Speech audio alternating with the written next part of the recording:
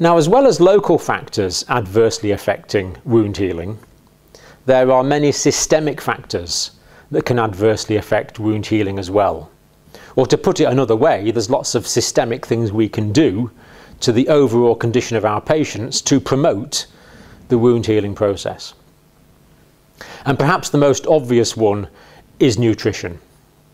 So for wounds to heal, you need carbohydrates in the diet, because wound healing uses a lot of energy.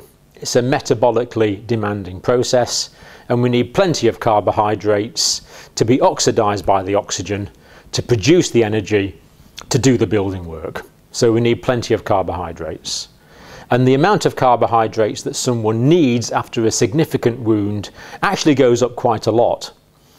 It's very often underestimated how much extra food people with significant injuries do need to recover, especially burn injuries where the daily calorific requirement can be quite high. And it's very important to give enough calories in the form of carbohydrate, because if we don't, the body will start raiding its protein supply, breaking down its protein supply into amino acids to use those to produce energy-giving molecules from proteins. So giving plenty of carbohydrates is important to prevent excessive muscle catabolism, muscle breakdown. And of course we need to give proteins as well. There's 20 amino acids and 10 of those are essential. So we have to make sure that the patient has all of the 10 essential amino acids, and we need to make sure they have enough of it, because again they need to build up the new tissues. And if there's any risk of infection, protein is particularly important, because we need proteins to generate the antibodies, the immunoglobulin foot soldiers of the immune system that actually fight the potential antigenic, infecting, pathogenic microorganisms. So we need carbohydrate and protein, but we also need some fats as well. And there are some essential fatty acids. So we don't want to feed patients lots of animal fats, but to make sure they've got nuts, for example, is good, because they can contain essential fatty acids. And fish also contains essential fatty acids. So thinking about the fat in a patient's diet and the type of fat, making sure that you are feeding them the essential fatty acids, again, very important for wound healing.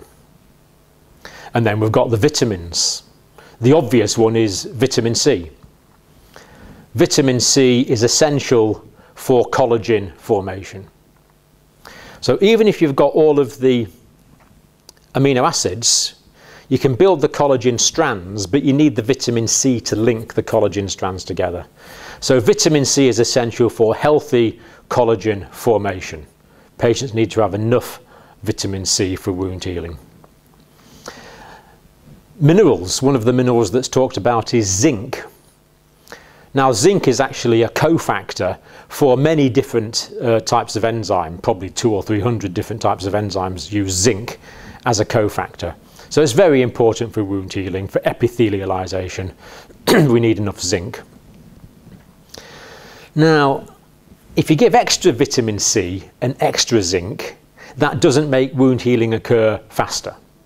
So giving mega doses of vitamin C or mega doses of zinc is not going to help. So unfortunately we can't give wound healing a boost by giving more, but if the patients haven't got enough, then wound healing can be adversely affected. So it's making sure patients have enough, but giving mega doses isn't going to be effective in promoting wound healing, but deficiency will certainly delay it. And another one that some research is starting to come out on now is flavonoids. Flavonoids are present in the coloured parts of fruits and vegetables, and there is evidence that flavonoids can help with healing of chronic wounds such as leg ulcers, for example. So make sure the patient's got a balanced diet and an adequate diet, and bear in mind they're probably going to need more than normal to facilitate the healing process if a lot of tissues have been damaged. Age is going to be a factor. Children do heal up quickly. Older people can often heal up more slowly.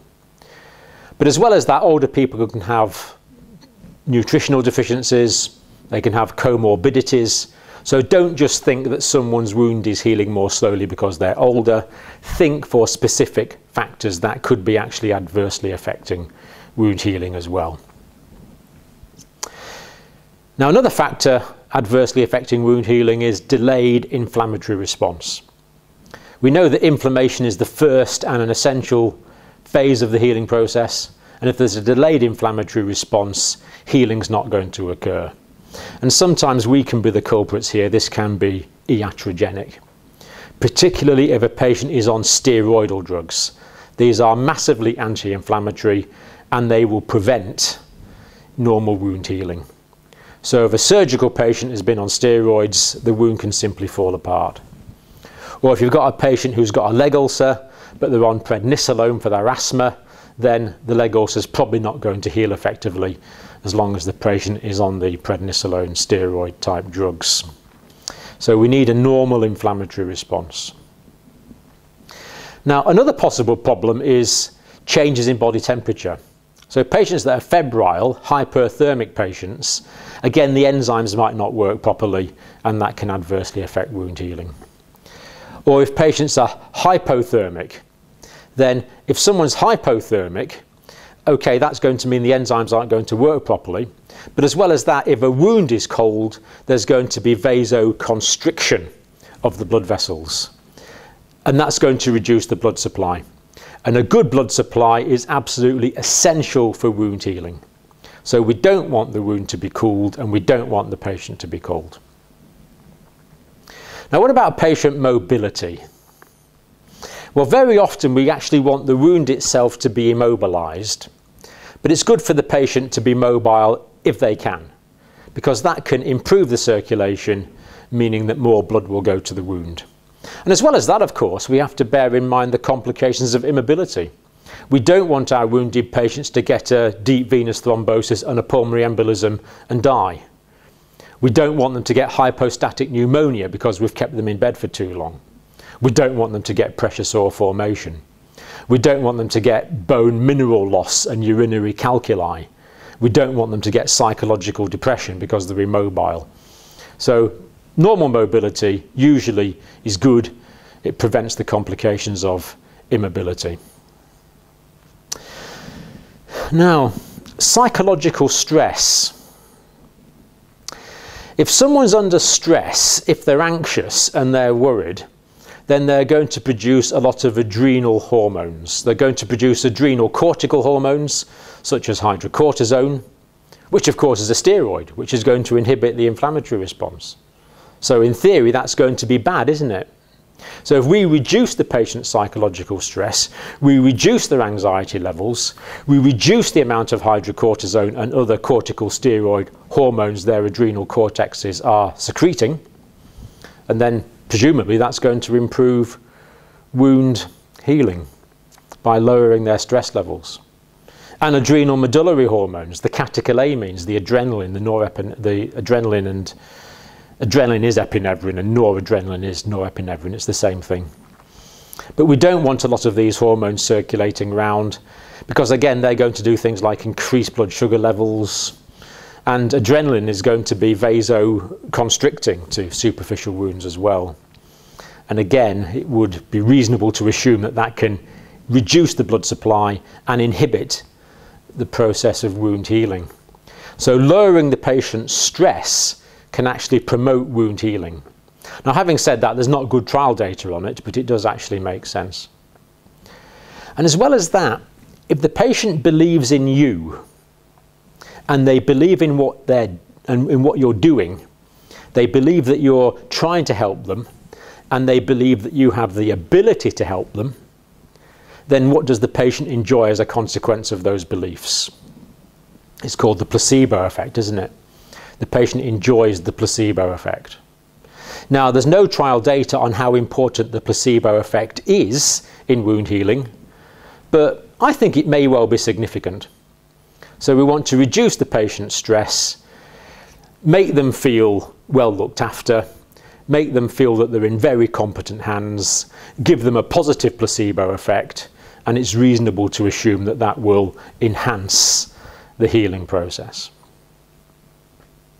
Now, anything that causes ischemia or low blood pressure is going to adversely affect the blood flow to the wound. So if there's an ischemia for local reasons, less blood supply to the wound, lower healing rates. That's fairly obvious. So if there's any ischemia, relieve it, work out what's causing the ischemia, and restore the blood supply back to normal levels. And hypotension can also cause ischemia as well, because when someone's hypotensive, you're going to get a reflex peripheral vasoconstriction. That's going to lower the blood supply to some of the superficial tissues especially, and that can reduce healing rates. So think about what's causing the hypotension and treat it. So for example, is the patient dehydrated? Well, fine, we'll treat the dehydration. We don't want ischemia, we don't want hypotension. Now, as well as wounds getting a good blood supply, they need a good oxygen supply. So if the patient is systemically hypoxic, if the blood has not got enough oxygen in it, if they've got hypoxemia, low partial pressures of oxygen or low saturations of oxygen in the blood, not enough oxygen is getting to the wound. And the oxygen is vital to provide the energy for wound healing to carry on. So if someone's got respiratory disease or other complications causing hypoxia, again, correct that underlying pathology and improve the patient's oxygenation. Now, I'm just wondering, you think it's a good idea for patients with wounds to smoke? Smoking going to be helpful? Well, obviously not. Smoking is very counterproductive. Nicotine is a vasoconstrictor. It's going to narrow blood vessels. It's going to reduce the blood supply. The carbon monoxide in cigarette smoke is going to combine with the hemoglobin in the patient's red blood cells. That's going to form carboxyhemoglobin. Carboxyhemoglobin is a stable compound, and when the carbon monoxide is occupying the hemoglobin sites and we have the carboxyhemoglobin, then we can't have the oxyhemoglobin. The oxygen cannot be carried in the same cell or on the same oxygen binding site of the hemoglobin molecule if there's carbon monoxide there. So carbon monoxide is going to acutely reduce the oxygen carrying capacity of the blood. That means any blood that is getting to the wound is going to be carrying less oxygen, and we know that oxygenation is vital for the anabolic healing processes. And if a patient does smoke, they can get rid of the carboxyhemoglobin in just a few days. So if a patient's smoking, there's an immediate benefit if they stop smoking, because it will increase the oxygenation of the wound if they stop smoking. And the other thing that smoking does is smoking interferes with vitamin C metabolism and increases the excretion of vitamin C.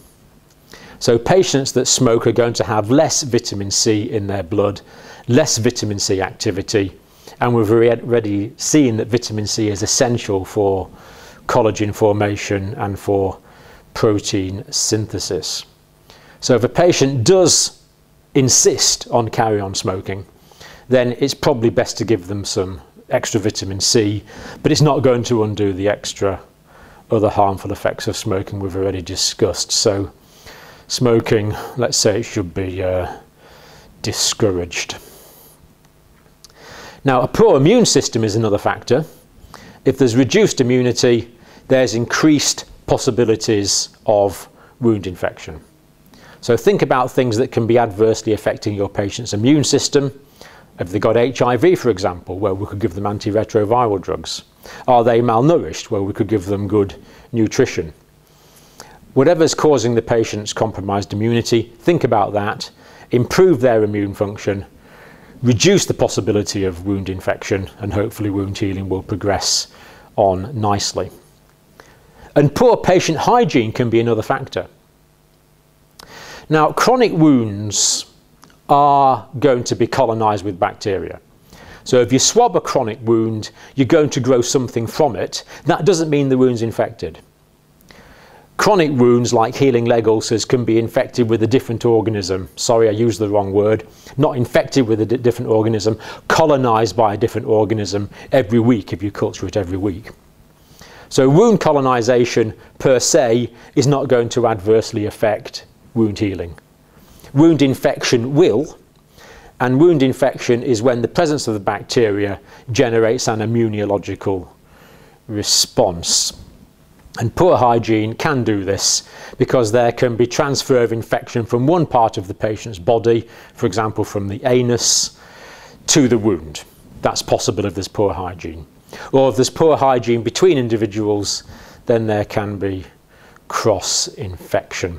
And again, we don't want cross-infection, especially as there might be cross-infection with resistant organisms such as methicillin-resistant Staphylococcus aureus. Now, I think the last adverse factor I'll mention in wound healing is poorly managed diabetes mellitus. If diabetes mellitus is poorly managed, there's going to be a hyperglycemia. The bacteria like to eat glucose, so there's a good supply of glucose ready for the bacteria to eat, making wound infection more likely. And also, if there's hyperglycemia in the blood, there's going to be more glucose in the tissue fluids, and that's going to adversely affect cellular migration. Particularly, it's going to affect the cellular migration of neutrophils and macrophages. They're not going to be able to move to the bacteria, and it's going to reduce the efficiency with which they can phagocytose bacteria. Again, reducing the vital function of these cells, reducing the amount of cytokines they're going to produce, reducing the amount of bacteria they can phagocytose, making infection more likely, and making wound healing a much less efficient process.